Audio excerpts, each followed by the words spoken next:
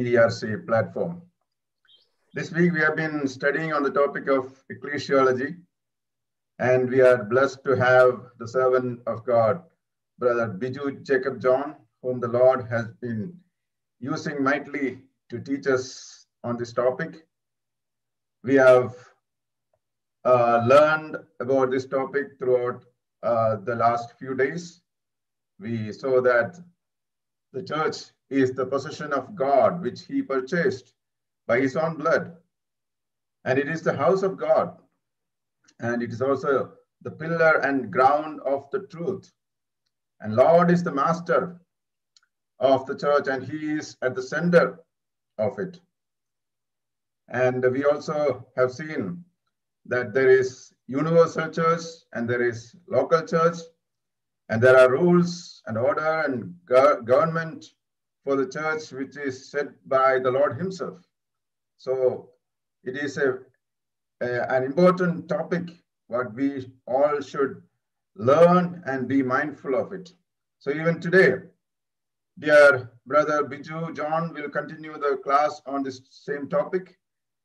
And before we hand over the session to him, let us seek the blessing of the Lord for today's session. And at the end, the N.D. Joseph from Vashi will be closing the session with a word of prayer. Let us pray.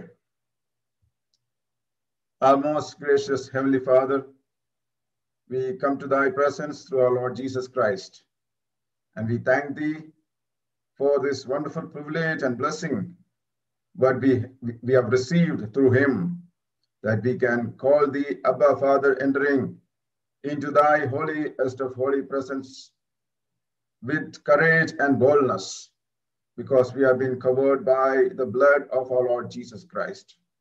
And we belong to the church of God, which is purchased by the blood of our Lord Jesus Christ. Oh, Father God, we thank thee and praise thee for this new day that you have given us another opportunity to come together to learn thy word. Father God, we realize though we are not wise people of this world, but yet thou hast illuminated our hearts and given us light in our mind and enabled us to understand the great oracles of the Lord, which thou hast given us in thy word. O Lord, we thank thee and praise thee for thy servant, whom thou hast prepared to teach us from thy word. O Lord, thank thee for everyone who have joined from different parts of the world this morning. And we commit today's session into thy mighty hands, that thou may take control of today's session. We might have smooth internet connectivity, and all the logistics may work smoothly. We might not have any problem. Oh Lord, we pray. And we pray that today's session will be a great blessing for all of us, that we might understand the great truth of the Lord and about the church of God, and we may understand and behave accordingly as per the rules which are set by thee in thy word. O Father God, we thank thee and praise thee for this work of Turk, and thou hast been using this platform to teach us about different topics of thy word, which is very important for us to understand, O Father.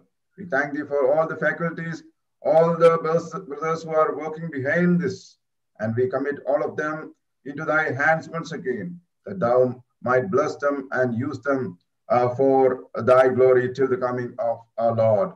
Oh, Father God, once again we commit today's session into thy presence. Especially we pray for thy servant, Brother Biju John. We pray that thou might fill him with the Holy Spirit, give him word from above, that he will be able to teach us thy word in a very mighty way, O Father God. We thank thee and praise thee. We give you all glory, honor, power, and majesty. In the wonderful and precious name of Lord and Savior Jesus Christ, we pray. Amen. Amen. Over to you, Brother Biju John. Yeah. Thank you, Brother Job. It is a great privilege and honor to take these classes, and I'm not worthy, but thank you that you're all tuned in, and let's look to the Lord in prayer that He may illumine our hearts with His precious word. So we have been seeing certain things about the Church of God, and we have been talking about the government of the church, which is a local church. I'll start with saying a small incident which happened when Jonathan Whitefield was talking to the miners, coal miners in England. He asked one man, "What do you believe?" So he said, "Well, I believe the same as the church." Then the question was asked, "What does the church believe?" "Oh, well, they believe the same as me." Seeing that he was getting nowhere, Whitefield said, "Oh, what is that you both believe?" The answer was, "Well, I suppose it's the same thing." Many Christians today, are seeming to know as much about what they believe as that coal miner. But the Lord has been merciful to us to have revealed His word to us, and we are able to understand the word of God. Everything is something which is different than what the coal miners believed. He did not know what he believed, the church. He said what he believes is what the church believes. And finally, he had to say that it is the same thing. So let's come to the topic of today. So I will share my screen, and let's start off with today's class. So today we will start and talk about something which is about a shepherd. When we talk about shepherds, what is that which come into your mind? Let's see. When you're looking at a shepherd, you know that you will see something which is slightly different than a white-collar job. His office is kind of different from what a typical office is. So we see there is a difference in what the position and the place a shepherd has compared to many other offices which we have. Now, when you look at a shepherd is a person who is doing a lot of effort to do something for a sheep. There is no, it's not a 12-hour job or an 8-to-8 job or a 9-to-9 job. It is a 24/7 job. He has taken off his time from his family, from his friends, to be with animals, to be with somebody who is, it's not a person, but it is an animal. And when you look at the shepherd, he has not only one sheep, he will have a lot of sheep to look after. When you're looking after sheep, it is sometimes very interesting to note that these sheep, sheep are animals which cannot see more than 10 feet. It is kind of a little bit of short-sighted one, and always the shepherd has to show the way. It has to be guided. And, the sheep always has problems, like, for example, in Psalm 23, we see that there is the oil, which is anointing the sheep. When the sheep gets into a problem with having a bug on his head, the flies would have come and they would have put the eggs on the head. It starts growing, and finally the maggots are filled, and the sheep experiences so much of a kind of difficulty. And then comes the shepherd with the oil and anoints the sheep with the oil. And what happens is the sheep is sometimes given something which is giving it relief from that irritation of the bugs. Similarly, in the church of God, there are people who are under shepherds. So when you say that he's an under shepherd, what we see is that he is appointed by the Holy Spirit and he is in charge of a local assembly, not only he himself, but a team of elders who are responsible for that.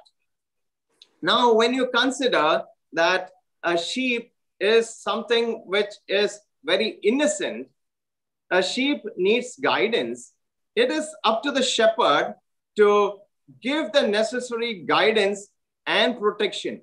You know that, there are wolves, there are many animals which are looking for food, and this animal is very prone to attacks from this particular the enemies which are there in the field. So there is a lot of protection which is needed from the enemies. So the sheep and the shepherd, we see that it is always in constant danger, and the shepherd kind of protects it from all dangers.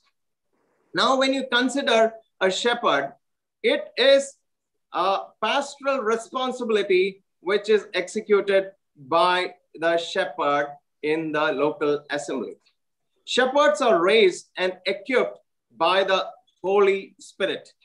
So let us see what are the things which a shepherd does when he is equipped by the Holy Spirit. There are a lot of things which he does. The first one, let us read 1 Peter chapter 5 and verse 2. It is feeding the flock among you. Feeding the flock among you. Let's read that portion. Feed the flock of God which is among you, taking the oversight thereof, not by constraint, but willingly. So you see that here is a particular exercise which is to be done of feeding. If the sheep is not fed, what happens? It dies. So it is the flock which is entrusted to the care of the shepherd. And the sheep has to be fed in different places. So when you see a sheep, you will see that it will graze on a particular area for some time, and the area becomes devoid of grass, and the person has to go and kind of find fresh pasture every time. So feeding the church of God from fresh pastures, it is not something that he can be in one particular place at the same time every time. So there is fresh pasture which is needed for the sheep, and the previous day the shepherd would have gone and seen, where do we go today? Similarly, there is a guidance which is given to the sheep by the shepherd. Can we read Psalm 78 and 52? So which says that the Lord God led the children of Israel and guided them in the wilderness like a flock. So guidance is something which is necessary for the sheep, and the shepherds do that. Psalm 78 and 52, please. But made his own people to go forth like sheep, and guided them in the wilderness like a flock. Now, the third thing is tending. I would like to use this word tending, because when you imagine what is tending, it's like a farmer going to a particular plant which is planted and just seeing carefully what is wrong, if there is anything which is inspecting, if there is any problem, do something which is kind of repairing the damage. So let's read Isaiah 4 and 11. It's written, the God will, like a shepherd, he will tend his flock. It is not only feeding and guiding, tending. Let's read Isaiah 4 and 11. That's a wrong reference, Brother Biju. Okay, so sorry, we will go on and maybe I'll correct it later. Now, the next reference is laboring in the word and doctrine. 1 Timothy 5:12, 17 and 2 Timothy 2:15. laboring in the word and doctrine. Can you read that, brother, please? Yeah, sure.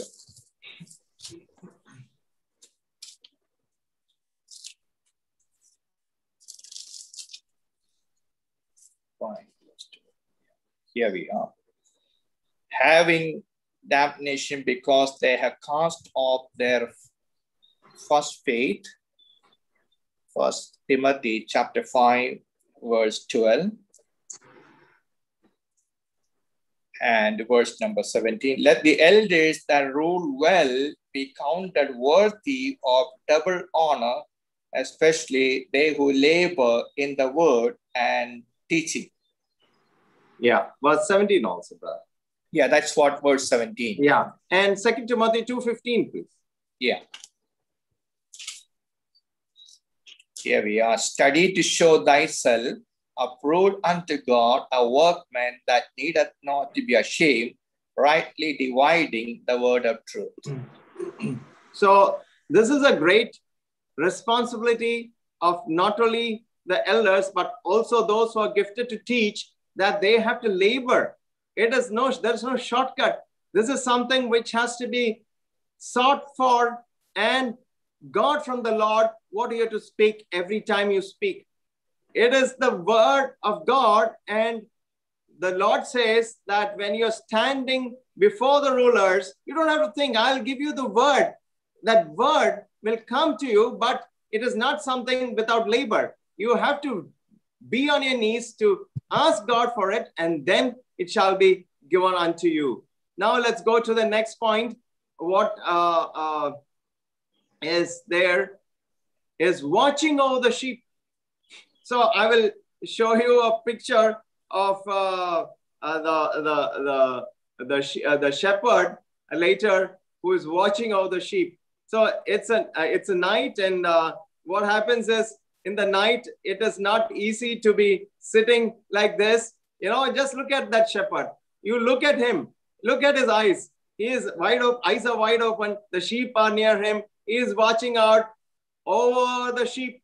He is seeing that there is danger, and he is trying to make remedies for that. And when Jesus was born, we see in Luke chapter 2 and verse 8, we see that blessed verse which says that there were in the same country shepherds abiding in the field, keeping watch over their flock by night. So this watching has to be more in the night. Why it has to be more in the night? The danger is more.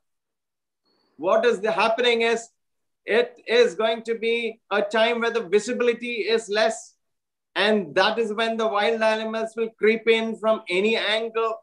It could be from the back. It could be from the front. So he has to kind of have a 360-degree view so that nothing attacks. So that is the word which has to be done, work which has to be done by the shepherd watching over the sheep. So 1 Peter chapter 5, verse 2 and 3, they watch over souls.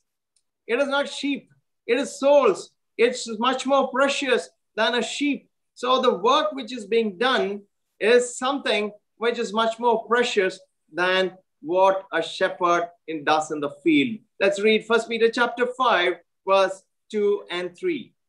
Feed the flock of God which is among you, taking the oversight thereof, not by constraint, but willingly, not for filthy liquor, but of a ready mind, neither as being lords over God's heritage, but being ensambled to the flock. So we see very clearly that it is not for money's sake, not for filthy lucre. Even if you don't get a pie for that, there is a reward in heaven. Don't worry about what will come to you. It is sometimes you will never get paid for these work, but the Lord knows. The Lord will reward according to his riches. We have all been experiencing the goodness of the God over all these years. You turn back and look at your own life, where you were and where you are, how you started and how you are. He has been our Ebenezer. So the shepherd watches over souls with that great interest, with that great desire that they don't stray away, they don't get attacked, all these things they do. Now let's go to the next thing a shepherd does for his sheep in the local assembly, praying. It's linked with prayer, Ephesians 6 and 18, please. Praying always with all prayer and supplication in the Spirit, and watching thereunto with all perseverance and supplication for all saints. Yeah. So it is something which is not just for one saint, for all saints. See, when you look at the efforts which you do in prayer, many are on their knees for hours together because they are praying for all saints. But there are people who finish their prayer in probably 5 minutes because they are missing out certain components in the prayer, which is not addressing all the saints. You have to take them name by name in your assembly. And it is not only the responsibility of the elders to pray for, it's a responsibility of all brothers and sisters to spend time for each other. Take the address book and start with that today. And you'll see much blessing. If there is dearth of something in your assembly, you start first. If you think that the singing is so bad, what are you doing about it? You start doing something about it. If you think the Sunday school is not in a right shape, what are you doing about it? Are you praying about it? Or are you going and criticizing that he doesn't take the class properly? So there are so many things which has to begin with us, which will lead to better things. Suppose there is dearth of money in the assembly. You start giving, others will follow you. So you have to be the first. And main thing is that we have to be in prayer like a prayer warrior. So I'll come back to the word tending. Brother, the reference is 40:11. I just missed a 0, but the value of 0 you can realize now. Let's read that verse before we move to the next one. It's Isaiah 40:11. Like a shepherd, he will tend his flock. Yeah.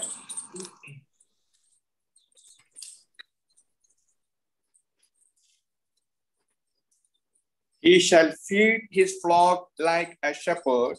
He shall gather the lambs with his arm and carry them in his bosom, and shall gently lead those that are with young. So there is not only feeding, carrying it in his bosom. There are times when you need better tending. You have to bend down, take the lamb and hold it so that it needs the required attention at that point of time. And also, there are a lot of things associated with tending, but we will just proceed forward. So just remember 40:11, and let's see how best we can be like the great shepherd who takes the lamb into his bosom and does every care which is needed at the right time. The next point is guarding. We saw that the vigil continues throughout the night. There is guarding. Dangers multiply in the night. Vision is impaired. But then the shepherd watches over the flock by night. And the same thing with us. During the night watches, are we in prayer for those sick in our assembly? Are we in prayer for the elders and the deacons? Are we in prayer for the children? Are we in prayer for the youth? Are we in prayer for the needy? Are we in prayer for those who need marriage partners? All those things. We have to have the vigil by night. And there's a God who is always attentive to the cry. Psalm 34, his ears are open to the cry. And there is sufficiency when you are guarding. No enemy is going to attack the flock if you are guarding. If you let your guard down, it is something which is going to affect you and also the sheep. Let's look at the next point. It is like the pastoral responsibility contains governing also. But when you govern, you are not like a cruel general or a soldier or somebody like a big king, because you are one among everyone, not as lords, but as examples. We have seen that yesterday, so we'll not take that reference. We have to govern. And if you expect somebody to do something to you, you have to do the same thing. Then only you will get back whatever you expect as a behavior. Next is steering. A ship is steered by what? It has a rudder. It's a small thing. And the person who is, steering the ship, or, we can call that word as a helmsman. He sees and changes direction whenever it is required. Let's read Acts 27 and 11, please. Nevertheless, the centurion believed the master and the owner of the ship more than those things which were spoken by Paul. Yes. Now let's go to stewarding.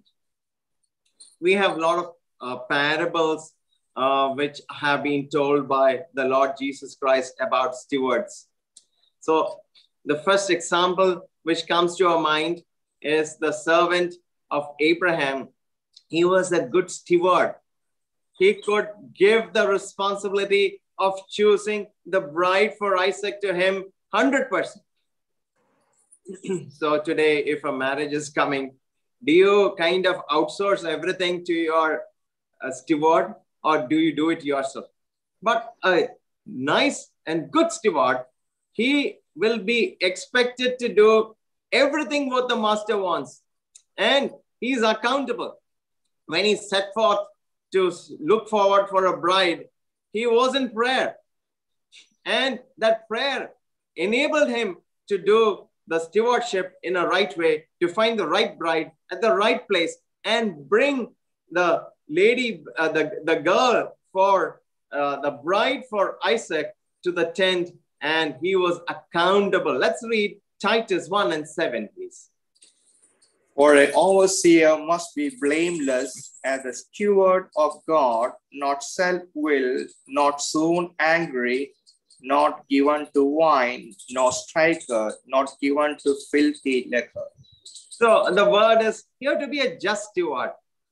And a steward takes care of all the things which are needed to see that the right things are available at the right time, the right person is available at the right time, and he kind of is like a coordinator who will make everything to happen so that everything is in place.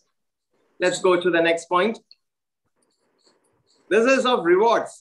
So we have seen so many points about the pastoral responsibility. What is the reward which you get? So the reward is mentioned by Peter, 1 Peter 5:4.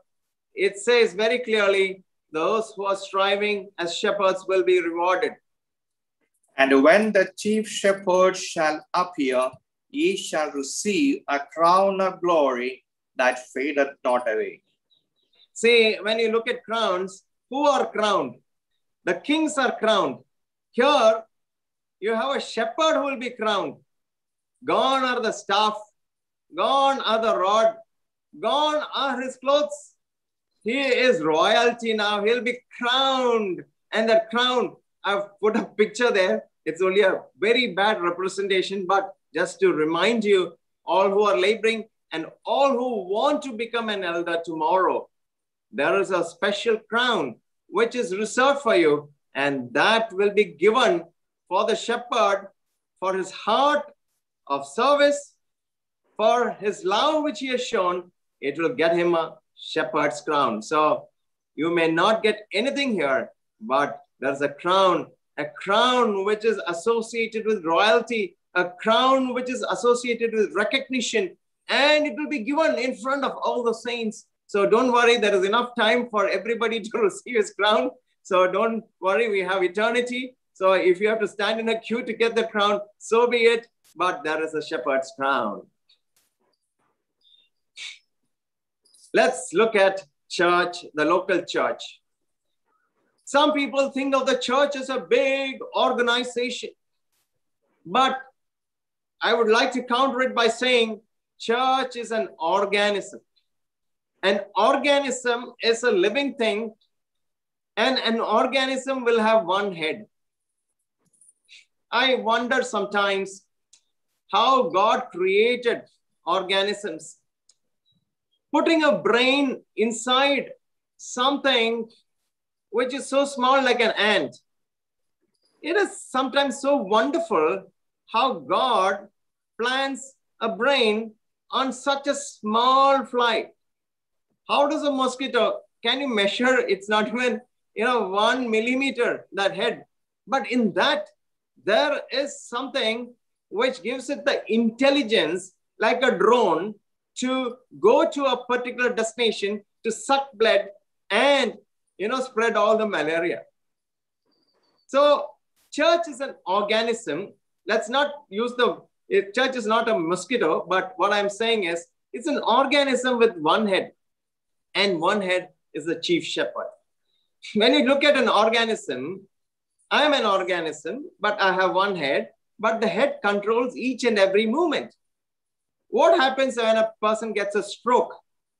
Or what happens when a person is afflicted by palsy? The Lord, healed one like that.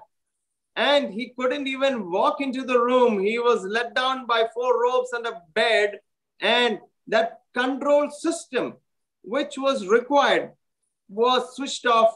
But the Lord switched on this control system again so that he could take the bed and walk. So what a testimony that the head controls each and every movement in the local church. The chief shepherd controls. But you have to be in submission. It is every member has to be in submission to the chief shepherd. You have to dwell on the word of God to know what are the instructions. When you buy electronic equipment, it is advised that you read the manual before you switch it on, because you could make a mistake which will damage everything.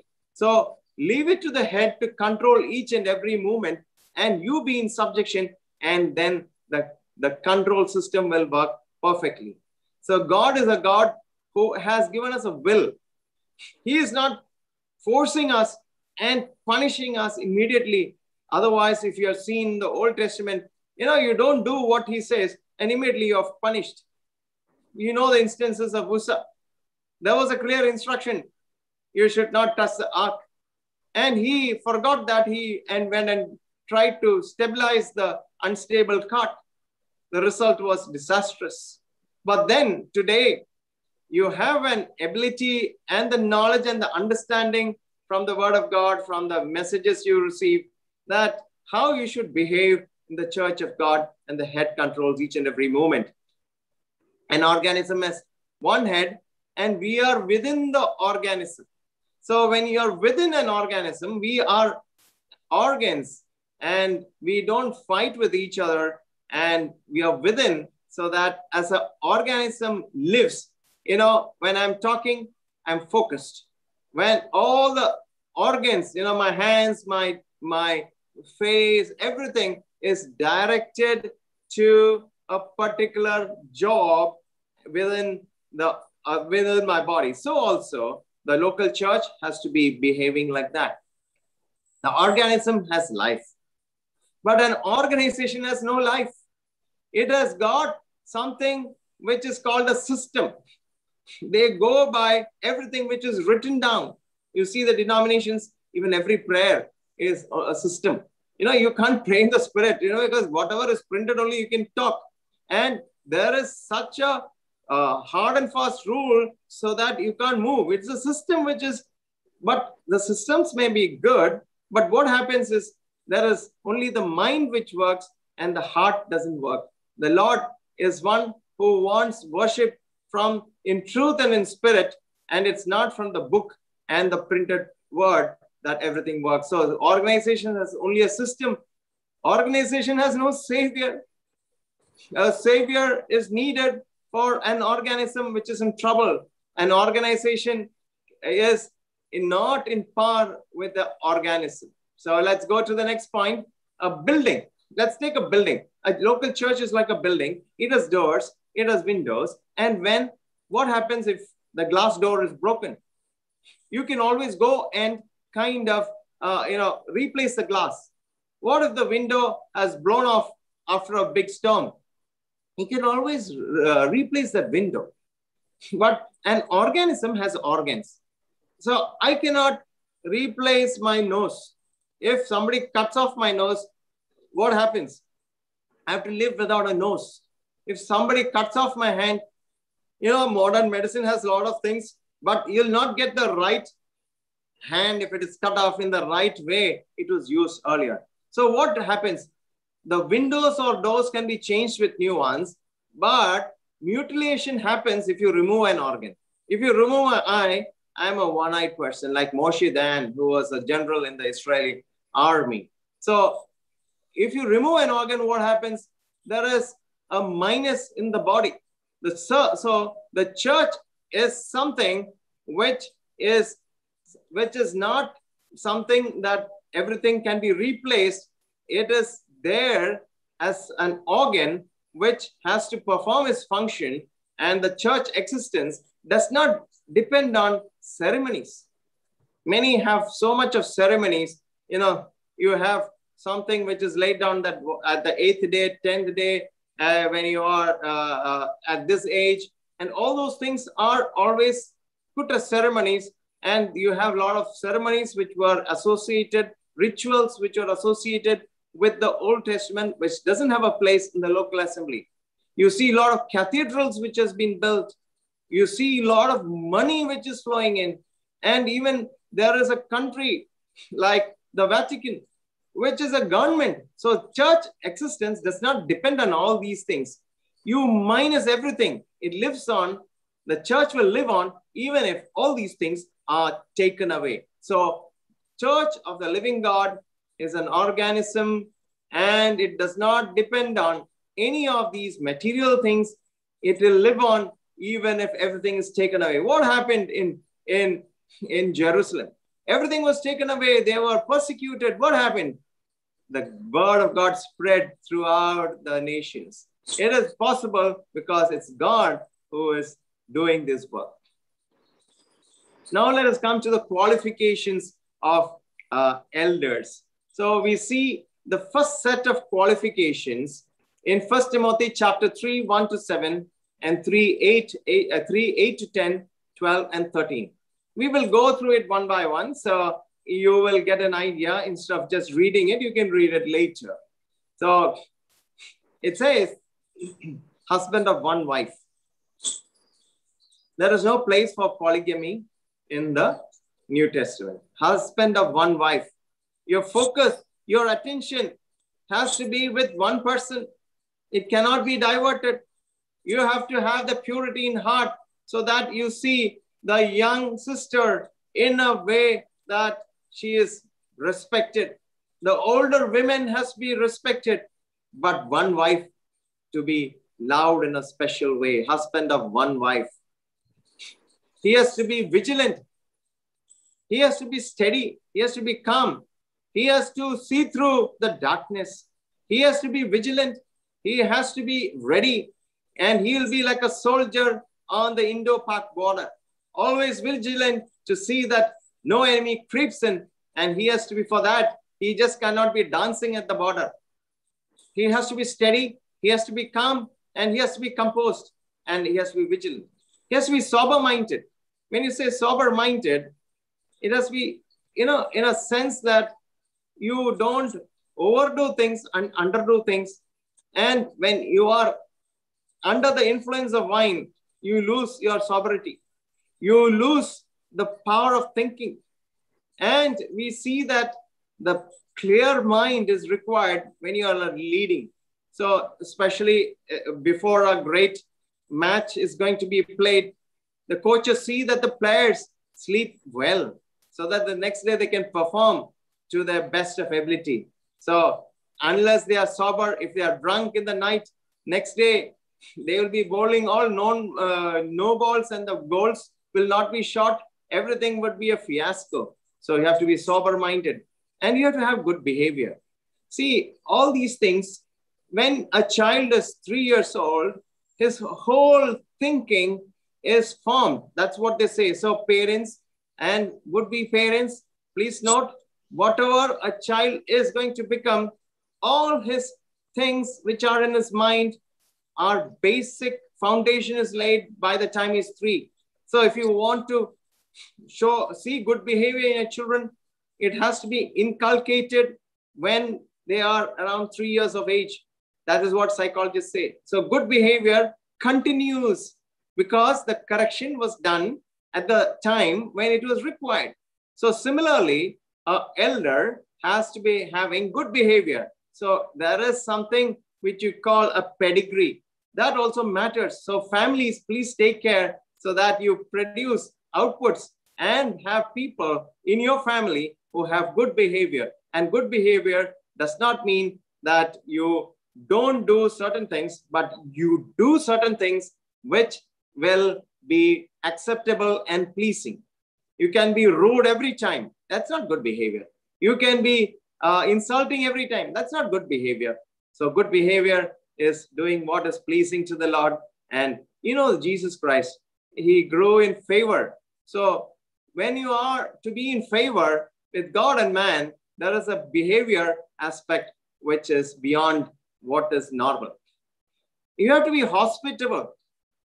See, I was just thinking, when was the last time I had somebody in my house for a meal?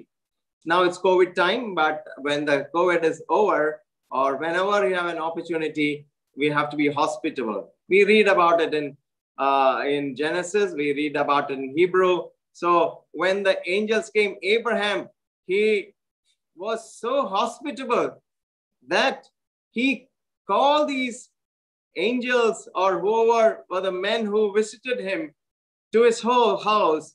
And there was a preparation. There was his wife, Sarah, who did all the work. He got the material, and the wife made the material, and the recipe was ready. Everything was done, and there was a feast which was offered. So hospitality is something which needs sacrifice of time of both the husband and wife. So normally the husband will be very happy to call people home, but the wife may not be ready at that point of time. So we have to have a single mind that the hospitality is of utmost importance. So when you get a people home for a meal, you can talk to them. They'll listen to you. So Jesus was the recipient of so much of hospitality by sinners and the publicans. But same way, we also need to be hospitable, share the good things. You know, the late Justice uncle, he used to tell me, come home for a meal. He did not say come home for a feast. So even a meal given at the right time, when somebody is visiting your assembly, take him home and give that hospitality, which will help him to experience your love and care for him. And because the way to a man's heart is through his stomach, so maybe that can be seen as a point which we have to do. So now let us see the next point. He is apt to teach. It is not that only the elders can teach, the gifted brothers can also teach, but he should be apt to teach. He should be able to labor in the word of God, and he should be able to communicate. He should be a great communicator. Communication is the answer to many problems. You know, if the internet is down, my communication breaks down. There is no words which will reach you if the communication links are broken. Keep the communication links open so that they will come to listen to you. It is not that you are forcing them. They will come and listen if you are apt to teach. The seventh point, not given to wine. You have to have a limit for everything. When Paul told Timothy that you can have a little wine, it is like he was prescribing a medicine. You don't take a bottle of Benadryl and drink it from a whole Benadryl in one shot. It will kind of change your thinking. You'll go dizzy. You will not be able to perform your function. You give somebody who is inebriated, give him a needle and ask him to put a thread through that. He'll never be able to do that. So let us ensure that the people are taught in the way that they are not given to wine, and it's only, think of it as a medicine which is needed for some thing, and it is not something which has been had on account of any celebration. The word of God does not support that. Be no striker. So when you are controlled by Satan, he will strike.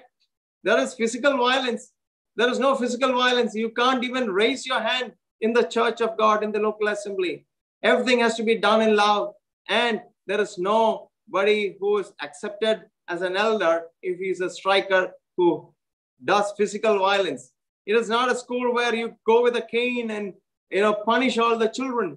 There is punishment, there is rebuke, but it has to be done in love with a hand on his shoulder. And he's not money mad. Money is not the end of everything for him. And it is the root of all evil, and he's not money mad. The next point is he is patient. The patience is a virtue which all of us will need to have in very better measure. Our fuses have to be very long. It cannot be a short fuse person, because if you are short fuse, if you are impatient, you will not see the beauty of it coming out. When I was small, we used to have roses in the garden. I used to go and inspect the rose and try to help it to open out. And the result was that flower never bloomed. You have to be patient. You have to be kind. You have to be gentle. He's no brawler. You know who is a brawler? You have seen brawlers in the street. They make a noise for each and everything. Today you have brawlers on the internet. They'll write so many things against God's servants. And it is coming as a big bane today. And the brawling, not in the street, but brawling on social media. They are contentious people. They write things in the magazines today which are against God's people. And there are people who supply these materials to these people who write all these things. And there is hush money which is being paid so that they don't write like that. There are no brawlers in the church of God. And there is nobody who is appointed as a judge to correct all the things in all the churches. There are elders who will do so. Now, he also presides well over his family. He is a respected person. His children are orderly. His wife is orderly. There is peace in the family, and he presides well over the family. Then he is not a novice. He is not a immature convert. Just as soon as somebody accepts the Lord as his personal savior, he is not entrusted with a responsibility. He has to learn a lot before he has been to be entrusted. And eldership is a delicate position which needs maturity. Let's wait for him. Let us encourage the novice. Let us be with him. Let us teach him so that at the right moment he can be lifted up. And 15, good testimony among the unsaved. What does your neighbor say of you? What does the classmates say of you? What does your office people say about you? What does anybody in the street say about you? What does the beggar say about you? What does the shopkeeper say about you? Are you giving the money in time? What does the banker say about you after taking a loan? So all these things, you have to have a good testimony, not only in the assembly, but also among the unsaved, so that they may see your good works and may glorify the Father. There's no distinction between small, great, rich, or poor. Everybody is considered with the same respect. And there's yardstick is that. And we saw that hospitality, we read that in Hebrews 13:2. You can read that, and he does not strive. So we have all these things which can be divided into three main headings. One is circumstances, second is capabilities, and the third is character. Let's group these into each of these three heads. Not a novice, it's a circumstance. Second thing is husband of one wife. The third thing is good testimony among the unsaved. So these are the circumstances. Now let's see the capabilities. The capabilities are in effective control over his own household. So he controls his household and presides over it well. The capability is a teacher. He should be able to impart instruction. And the third point is that you have to have character. The most important thing which you can lose as an elder is your character. The most important thing which you have as a member of the local assembly is character. The character list is so long. Let's see. He has to be vigilant. He has to be sober-minded. He has to have good behavior. He has to be hospitable. He has to be not to be given to wine. He has to be no striker. He has to be not a lover of money. He has to be patient. And he has to be no brawler. So these characters And the characteristics of an elder and a member of the assembly are all these, which are much more than the things which we saw earlier. Now, let us see what Titus says. So Titus also has a list of things which is slightly different from what it is written in Timothy. So Paul says, you should not be self-willed, or you should not be arrogant. You should not be soon angry, not hot-headed. You see that verse in Proverbs 8:20. We don't have time to see that. Lover of good, lover of people, lover of things. You don't waste your time with people. You supply love. You are a love factory, and you are somebody who is adding to value. So if you don't do value addition, the product is not accepted. So if you want to have value, you have to be lover of people, and you have to be just, and you have to be upright. 2 Samuel talks about that. How you have to be just. Even if you have 10 people, you have to be, and if somebody does a wrong, just because he's a rich man, you don't overlook that. But if the poor is there and he does something wrong, you'll go and slap him. No, you have to be just in your attitudes, just in your decisions, and you have to be upright. And then you have to be holy. You have to be pure. And finally, he says you should be temperate, self-controlled. You have to be cheerful. You have to be orderly. When was the last time you joked with somebody? So there is something which is to be cheerful, and you have to be orderly. You cannot have disorder and do the same things. So let's talk about deacons and we close. So deacons are a people who looks after the things of the assembly, a local assembly, for all the material things and seeing everything is order. You know how Stephen was called. He was man full of the Holy Spirit. He was full of the word, and he was chosen to see that the problem which happened between the Greeks and the Jews, that had to be resolved. So there is special mention of 3:8. We see that they are not to be double-tongued. Double-tongued is the problem of many people. People talk something here, talk something there. So we need qualified men to lead the church. It is better to have a few people who are qualified, who are good, rather than large number of unqualified people, and too many cooks will spoil the broth.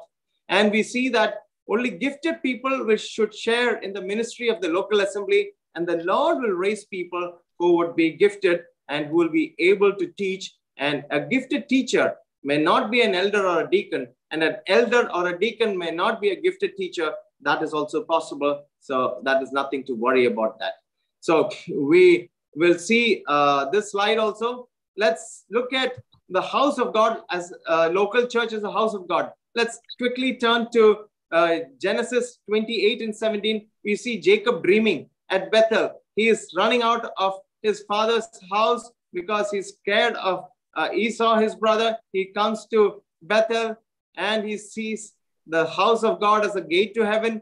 And the house of God is where God dwells. In the Old Testament, God dwelled among the people in the tabernacle, and the Shekinah glory was visible, and Moses' servant was used, and the house of God today is the local church. Let's close by reading Genesis 28:17. We'll see what happened next after he came back from Padanaram also.